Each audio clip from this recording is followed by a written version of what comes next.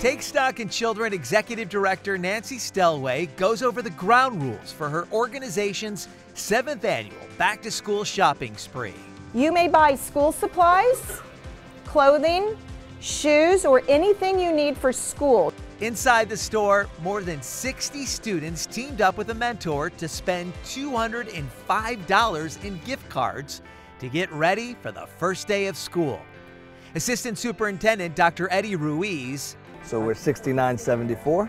works with Dwyer High School student Matthew Ramos. I always try to pay it forward and try to be able to be that light for someone else. Also paying it forward, members of the community who raised $14,000 to pay for the event. Target donated an additional $5 for each student. When you take a minute to explain to folks what we're trying to accomplish through Take Stock and this event to help kids who wouldn't otherwise be able to get a good start to their academic year, people open their wallets, open their hearts, and are eager to help.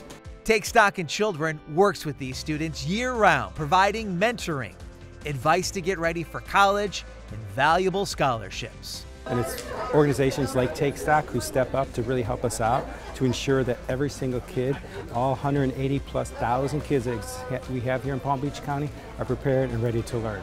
The students loaded up on clothes. You can also wear it with like a dress shirt. That looks nice. School supplies, even a beanbag chair. Thank you for giving me an opportunity to start off the school year great.